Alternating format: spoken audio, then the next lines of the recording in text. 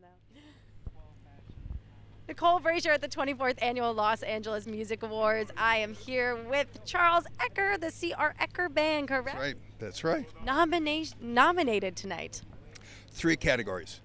The first is Country Band of the Year. Second is Country Song of the Year.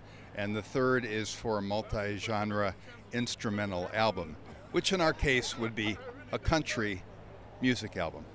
Yeah, I was going to say, what's your style there, country?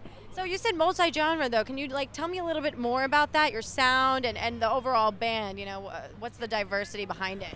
When we started the band in 2011, I was sort of leaning toward more traditional country, but then I saw what was going on in the universe, and there's a lot of that's been done extremely well for 30, 40 years. And I think we've got a good sound that's different than a lot of others. I would think so too, since you're nominated for 3 categories tonight. Yeah. Have you ever been here? No, I haven't. This is my first time. First time being nominated at the LA Music Awards. How does that make you feel, that you're being recognized here in Los Angeles? Well, first of all, I think anybody that is nominated here is of immense talent, no matter what category.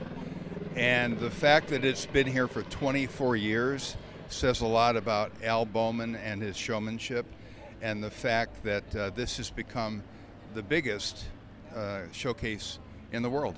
So yeah, I'm delighted.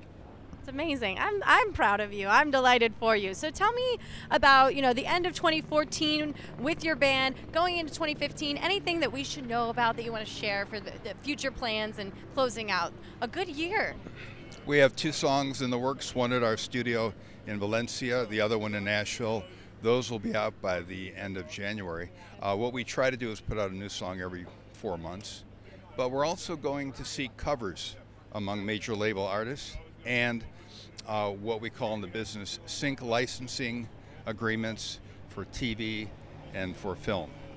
Congratulations. I mean, it seems like a lot of success in 1 year, and the fact that you want to release so much into one album, you're telling me? Well, the first album was called Charles Ecker Speechless, and that's the instrumental album that we've been nominated for here. Okay. Those are 10 songs that are all instrumentals based on melodies that I wrote. Our next album is going to be words and music, and many of those songs will be included. Who's your biggest inspiration, would you say, Charles? Brian Wilson of the Beach Boys. Well, I love the Beach Boys. Oh yeah. Where are you from? Well, originally from upstate New York, but when I was a kid, I wanted to move to here, and I was very fortunate that I could. I'm an East Coaster too. I could tell. I got that vibe from you. Fingers crossed for Charles Ecker here at the 24th Annual Los Angeles Music Awards. Stay tuned. I'm Nicole Brajer. You don't want to miss what's up next.